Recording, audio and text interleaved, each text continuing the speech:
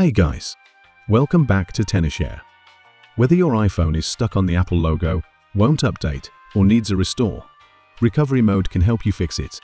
But the steps vary depending on your iPhone model, so you need to do it the right way. So today, I'll show you the exact steps to enter recovery mode on iPhone 12 and show you how to enter for free in one click. Let's get started. First, we need to connect the iPhone to the computer via cable.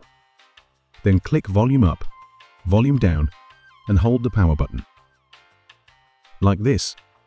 Volume up, then down, and hold the power button. If it responds, just keep holding until the recovery mode screen shows up. Now we are in recovery mode. Okay, if this not working, it's time to show you how to enter recovery mode without buttons. As long as your charging port works, you can use ReiBoot to enter recovery mode for free. It's easy and it works on all iPhones.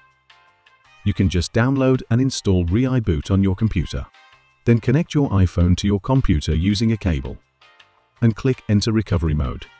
In just a few seconds, your iPhone will be in recovery mode, totally hands-free, and exiting is just as easy with a click. Link in below if you want to try it. Once in recovery mode, you can also use ReiBoot Standard Repair to fix iOS problems like boot loops, freezing, or crashes without losing any data. That's it. No buttons, no hassle. If this helped, like, subscribe and share. It's free and really supports the channel. See you in the next video.